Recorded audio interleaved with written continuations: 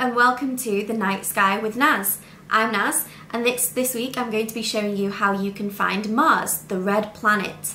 Mars is a really hot topic right now, and that's because NASA recently landed a car-sized rover on this planet that is currently about 245 million kilometers away. It's a really long way away, but there's a car-sized little machine driving around on this planet currently, doing lots of little experiments and allowing us to find out more about this planet. So this planet is around half the size of our planet, Earth, and it has two moons instead of one. So its two moons are Phobos and Deimos. So it's a really interesting planet, and it does look red from here on Earth as well. So its surface has a lot of rust on it. And that's why it can look a little bit red, but if we're looking at it from Earth as well, it is red to our eyes when we're looking at it from our back gardens. So I'm going to be showing you how you can find Mars. The planets can be fairly easy to spot in the sky because they don't twinkle in the same way that the stars do. The stars tend to twinkle and sort of flash in the sky, but because the planets are much closer to us, they don't twinkle in the same way. So when you see them in the sky, you can generally tell that you are looking at a planet. And like I said, because Mars is red in our skies, it will be really easy to spot. And it is currently in our skies as well, and that's why I'm going to be showing you how you can find it. So I'm going to be using an app called Stellarium to show you how you can find Mars.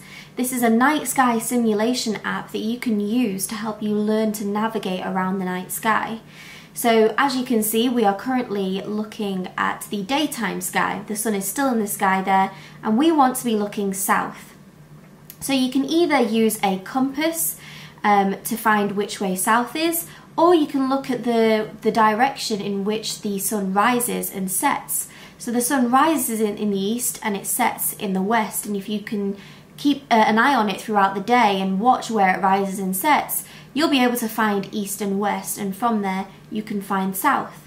So once we've found south, we're going to fast forward time on Stellarium here, and it's going to take us through into nighttime. So you can see it's getting darker, and as it gets darker, the stars start to appear. And what I'm going to do now is reveal the constellation lines and labels so you can see what constellations you're actually looking at. And we're going to be looking at the constellation of Orion. So we're going to zoom in on Orion here. And we're going to be using the star in the bottom right-hand corner called Rigel.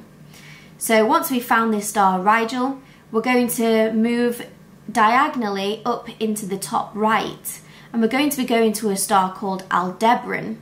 So this star, Aldebaran, is the brightest star in the constellation of Taurus, and it does also have a slight orange tinge in the sky as well. So once you've found these two stars, you're going to draw a line between the two, and then you're going to keep going with that line, and as you keep going, it will lead you eventually to a roundabout where Mars is. So now you know how to find Mars in the sky, you can head on out and find it and look at this whole other planet. It's 245 million kilometers away, where we're currently doing lots of little experiments to find out more about this red planet. So head out. If you do head out at night, make sure you take an adult with you, and happy observing!